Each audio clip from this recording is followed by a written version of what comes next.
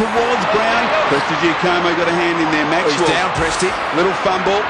Brown's dealt with Prestigiacomo. O'Brien can't take it. Saturday night's 40-point win over Brisbane at the MCG will prove memorable for most Magpie supporters, but for one player, defender Simon Prestigiacomo, mate, what can you remember from that match?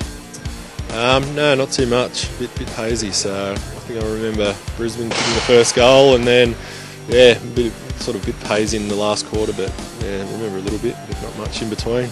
And you spent all week leading up to the match working on how to defend Jonathan Brown, and then that first contest when the ball came in, you looked like you disposed of the ball pretty well, but then his big doof of a head came up and knocked you out clean. Yeah, at the moment I'm fine now. Just at that stage, couldn't really tell you what happened and just watch the replay, and just a bit of a head clash. It was truly remarkable because you were literally trying to crawl to what looked like the bench, and you were actually involved in a passage of play where you had a quick handball. Wood from the side did well. Fell in the hands of Pendlebury. Prestigiacomo, he is not right. He's got the staggers. He's got to come off. I reckon he's got slight concussion.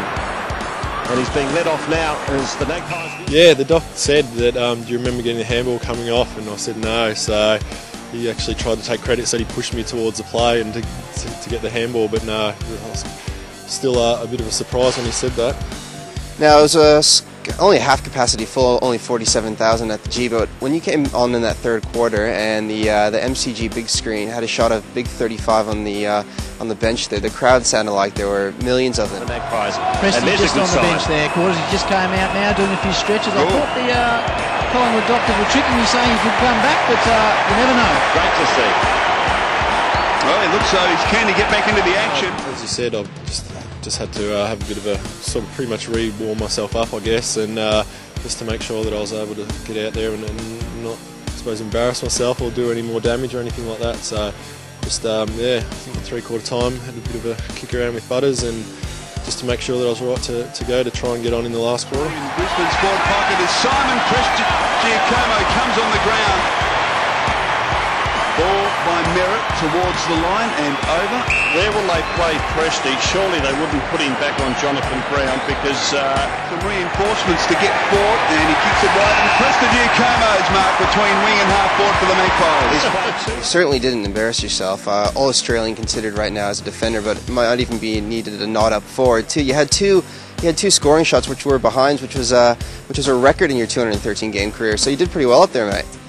Yeah, pretty shattered on myself for missing them. So yeah, no, I don't get the opportunity too much. So didn't sleep that night, just sort of going over it in my head. So it was terrible.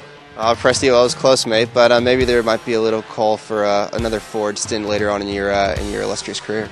Yeah, hopefully I just put a little bit of a reminder just in the back of Mick's mind, just in case we need to pull something out of the hat. We might go for it again. We'll see. Well, it's great to see how you recovered, Presti, and great to see you today. Cheers, mate. Kicks it wide, and Prestigiacomo's marked in the pocket. 2 was the last goal that Prestigiacomo kicked.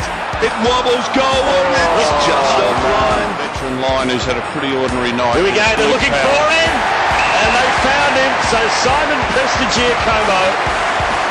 Now this might surprise you, Quarters, but he was actually recruited as a forward, as a full forward and centre-half forward from under 18 football. You'd know that. And he had to look sideways and said, I'm going to get it to Presti no matter what. So here we go. Simon Prestigiacomo. Oh, he shaped it. Shame on you, Simon.